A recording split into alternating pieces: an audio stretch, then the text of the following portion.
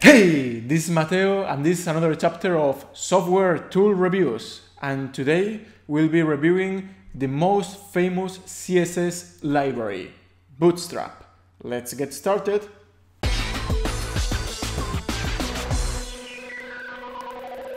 So Bootstrap, for those who don't know, is a CSS third-party library that I find very useful and very practical. However, you'll find that probably out there people saying that it's the best library, that you should go now and learn Bootstrap from the beginning and you should spend a lot of time learning about it.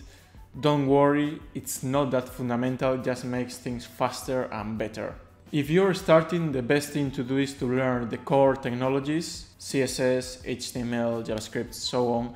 And once you're used to these ones and you know enough, you should move to things like third-party libraries like Bootstrap. So depending on the project you're going to be doing, you want to use it, or maybe you can do it without the need of Bootstrap, without the need of this third-party library.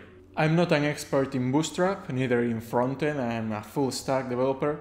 So today I'm gonna be giving you basically my first experience of using Bootstrap. I've been using it for already 4 months. That's why I say I'm not an expert.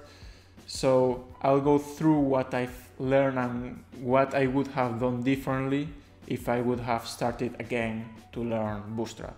So let's get started with the first part, design. Well, first thing to say with design, it's not like other tools that we've been reviewing that you have the design, you can see the user interface.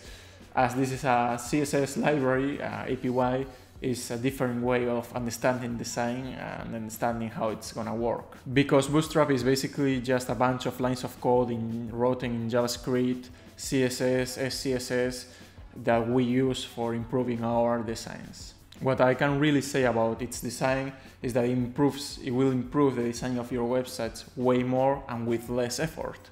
What I would suggest you guys before using it though is to go and learn a bit about it, do some tutorials, go through its documentation, through its main basics points. This is a thing that I learned from experience, as I basically download it, install it and just try to use it straight away and then learn as I was using it.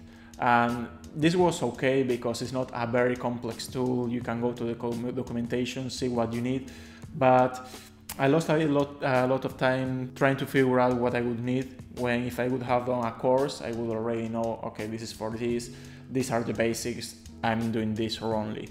Its website is amazing for doing this. It has a good documentation, it has a blog with new updates, it has many other elements in its website where it creates a community and where it shows easily the things you are gonna need and the main basic elements and components. There are also other third-party websites that show the benefits of Bootstrap, what each element is in a real example, which I found very useful, especially when trying to figure out what should I be using, what is this gonna be doing, what are the advantages, disadvantages, pros, cons, and so on. So yeah, this tool is definitely gonna improve a lot your future projects, your future websites, and this takes us to the next point, which is performance. Bootstrap is an amazing tool that lets you use its classes to create a neat and responsive design. And this is very important.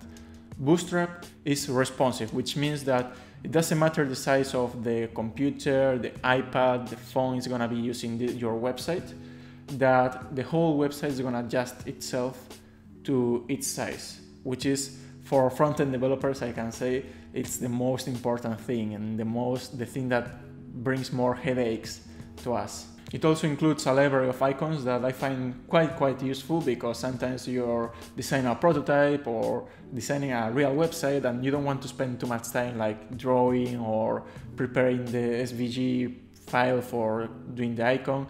And Bootstrap, just by writing a class in a div or in a button, you already have that icon ready. Things like badges, alerts, toast, navigation and sidebars, panels, buttons and so on are pre-designed with a variety of styles, and you just need to write the right class on a div and it's ready to use. So that's amazing, because there are a lot of pre-made components that you're gonna be using in your websites that you don't need to care about for creating the template. It's already there, just need to adjust it and adapt it to whatever you want it to be looking like. Moreover, it has many elements, many features designed to be able to organize your elements in the website, your components, in a very fast and efficient way, using calls, using containers, using fluidity. Furthermore, it uses a CSS compiler that works very well and is very fast. As you can see, it has a ton of features, templates, styles that you can be using, and it's gonna really save you a lot of time and therefore a lot of money. And this takes us to our third point of analysis, which is the learning curve. So in learning Bootstrap, it shouldn't take you too much time, but you definitely want to spend a little bit of time doing some tutorials. As I said, we're going through its documentation, going through its web page, going through other third-party web pages that show you how Bootstrap works, so the best methods for using it. And this is gonna save you a lot of time and a lot of rewriting code that then you need to do. So yeah, the learning curve shouldn't be a big challenge, but you definitely have to spend some time learning about it so that you can take the greatest potential out of this amazing tool and just to know enough features for saving a lot of time. Finally, in terms of price, Bootstrap is completely free. You just have to download it. It's also very easy to install it, and it's not very weighty, the Bootstrap library.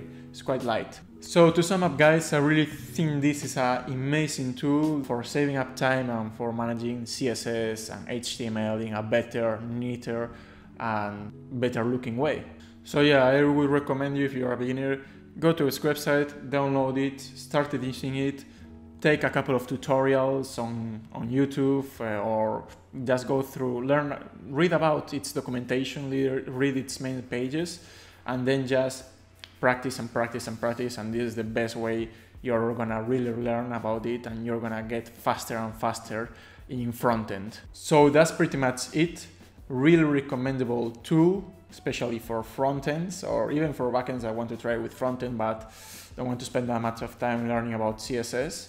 And I hope you guys like this video. If so, leave a like, subscribe to the channel, and remember that this weekend we are back with our tech news, where we review the most important and relevant news in the terms of technology of the week. See you on the next one.